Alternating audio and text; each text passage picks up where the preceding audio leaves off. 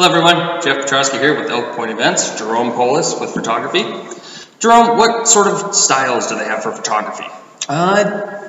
There's a lot, but typically it goes down into three categories. You have your photojournalism aspect, which is what I specialize in, and that comes from just capturing candids and telling a story along with it. A lot of people just think it's candids only, but photojournalism aspect, when you take that approach, you're trying to tell a story with the wedding from beginning to end. So that way it's not just a lot of pictures that are thrown in and have no meaning, it's a storyline. Then you have traditional, which is what a lot of people's parents and grandparents have, where everybody stands up for portraits after the ceremony. You get some ceremony shots, maybe a few reception shots of the formalities, but it's pretty much just kind of capturing the straightforward kind of aspect of a wedding day. And then you have a contemporary approach, which is a little bit more artistic. It can combine photojournalism and the traditional aspects, but it's a little bit more kind of Art Nouveau kind of style, where a lot of muted colors sometimes if they want to tone them that way.